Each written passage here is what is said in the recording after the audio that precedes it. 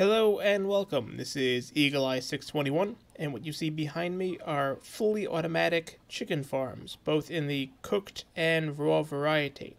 In this video, I'm going to show you how to make a maximum efficiency chicken farm, explain to you why we can do these more simplified chicken farms compared to the older, more complicated versions, explain to you exactly how to make this, going through all the components, and then show you over there something that may get you banned from your server if you actually try and build it, which is what we try and make sure these things don't become.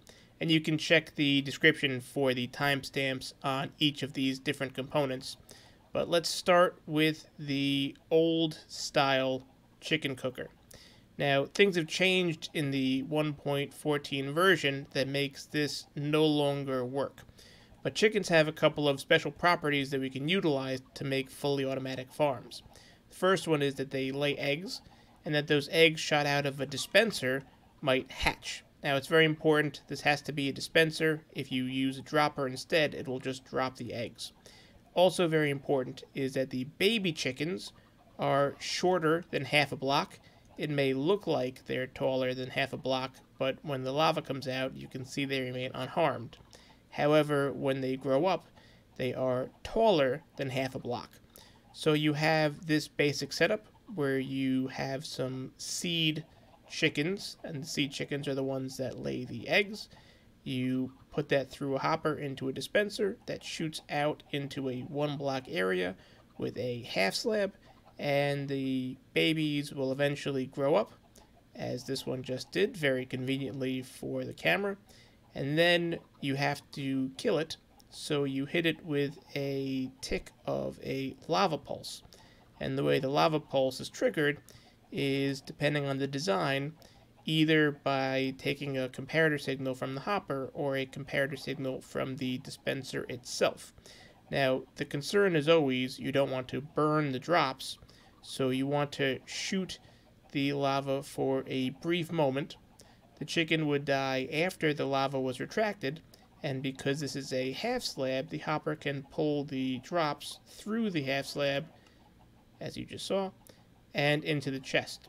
Now, in 1.14, they changed the way that works, and you can see that we have sort of a strange variety of drops between some raw chicken, some feathers, and some cooked chicken, but not nearly as many as have actually been killed, because now, even with this system, most of your drops get destroyed. Now, most of the tech around the chicken farms before 1.14 was all about this sort of setup around here. And what you can see I did in this one is use an automatic dispenser system that has a comparator reading if there's any items in this dispenser.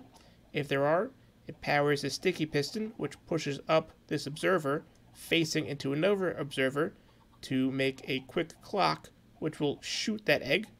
At the same time, this observer sees that. It outputs into this repeater on a 2-tick delay, just so it doesn't flash too fast, and then this observer sees it and pulses this dispenser for the lava, as you just saw.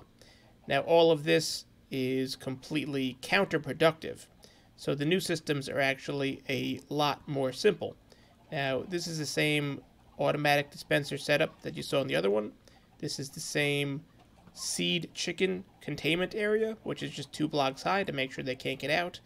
These vines in here just help with the lag because they remove the entity cramming issue, which you have if you have more than 24 entities in a single space. And instead, we just have a solid block that is above the half slab. And what happens is fairly straightforward. The baby chickens live comfortably in that half gap area because it is a half slab. When they become adults, they grow up, their head pops into that solid block, and they suffocate, and those drops are collected into this chest. Now, when you build this in your world, don't use glass the way that I've used it to surround this area, because sometimes the drops or the entities can clip through the glass. Use solid blocks instead. Now, very similar on this side, we're just going to leave the lava here. We don't need to pulse it back and forth. We have the same automatic dispensing system and the same half slab. What we've done here that's different than the other version is we're using a hopper minecart to pick up the items. And because hopper minecarts pick up items faster than the hoppers do, they're actually able to grab the drops before the lava destroys it. We don't even need to worry about pulsing the lava. We can just leave it there and the hopper minecart will get the items anyways. That is then on top of a hopper, which then feeds into your chest, and you have your cooked variety as long as some feathers, whereas obviously on this side you have your raw chicken as well again as the feathers.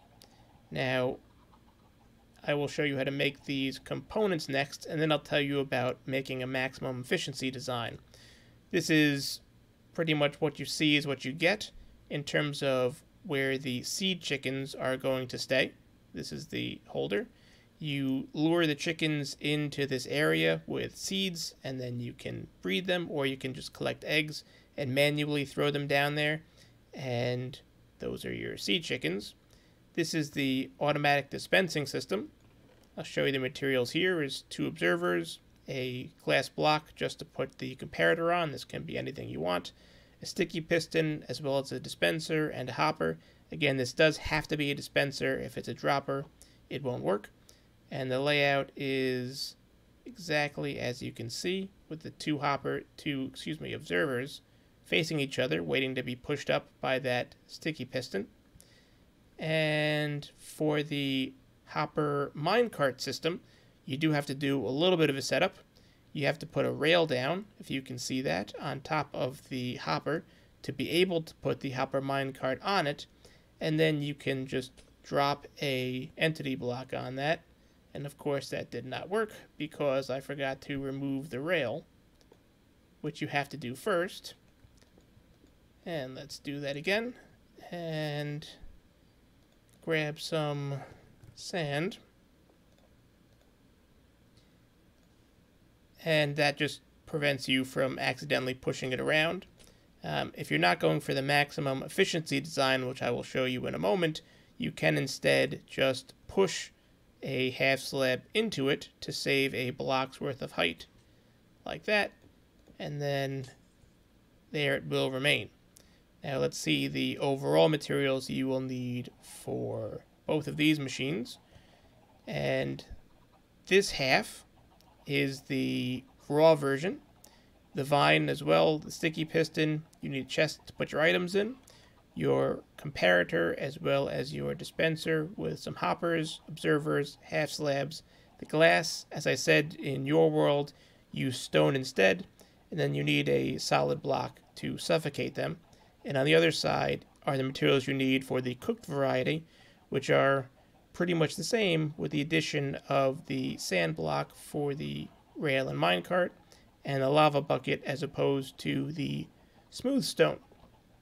So let's talk some numbers. Baby chickens take 20 minutes to become adults, so you need to be able to have a chamber that will store them for those 20 minutes, but not let them get out before you can kill them for their drops. The adult chickens will drop an egg somewhere between 5 and 10 minutes. And you can use seeds as well as these other materials to breed them, and they're breedable every 5 minutes, and that's helpful when you're filling up your seed chicken area. Now, with regard to the eggs, this is where the math comes more into play. Each egg has a 1 in 8 chance of spawning a chicken, and 1 out of 32 of those spawns. That's not overall. That's 1 out of every 32. Out of this, 1 out of every 8 will spawn 4 chickens instead of the 1.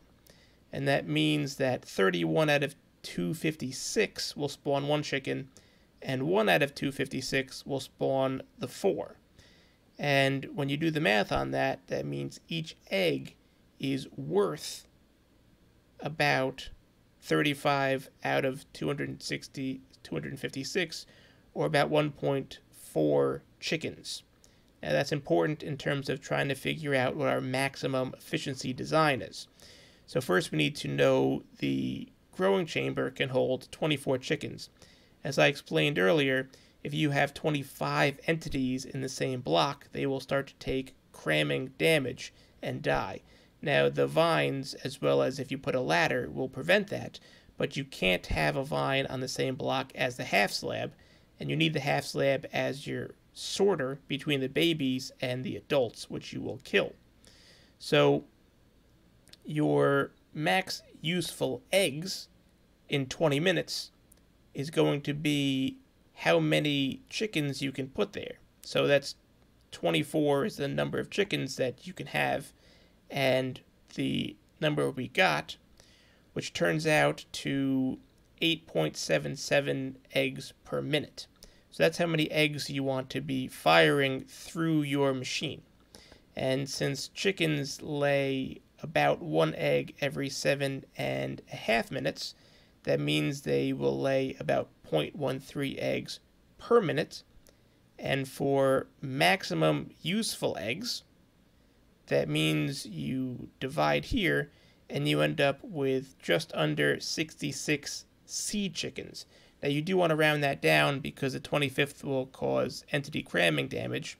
So your maximum efficiency chicken farm will have 65 seed chickens. And the seed chickens, again, are the chickens you have in this chamber. And the 65 chickens will ensure that you always have 24 baby chickens in this area, or 23, and then when one grows up will be about the same time that you will have your 24th here. So that's how you end up with your maximum output.